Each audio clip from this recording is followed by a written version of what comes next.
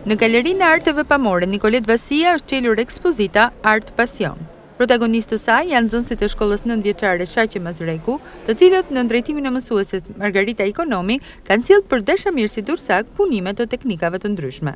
Këto janë punimet artistike të nxënësve, janë të seleksionuara gjatë të gjithë evenimenteve që janë në programin shkollor, por ka dhe jashtë tematikave. Nxënësit vazhdimisht tregojnë shumë të apasionuar, kanë dëshirën e madhe të adhurojnë dhe të perfeksionojnë artin e tyre, dhe për këtë unë vijem përpara përgjegjësisë për të punuar vazhdimisht me nxënësit e mi. E ndjej për detyrë që t'i ofroj atyre kontributin tim. Që në ditën e parë të saj, ekspozita ka tërhequr vëmendjen, duke u vizituar nga një numër i madh artdashësish. Janë 180 punime të ekspozuara nga mbi 60 nxënës, ku nuk mungojnë edhe voglushët e ciklit fillor. Njëra prej tyre, Marina Dyli, tregon për mikrofonin ton se ky aktivitet i përvitshëm shërben për t'i dhënë një dimension të ri artit të parë nga këndvështrimi fëminor.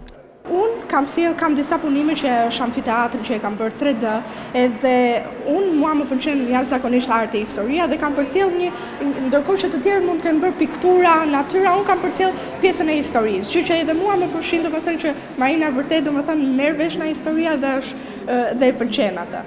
Ekspozita do të qëndrojë e hapur deri në datën 13 maj.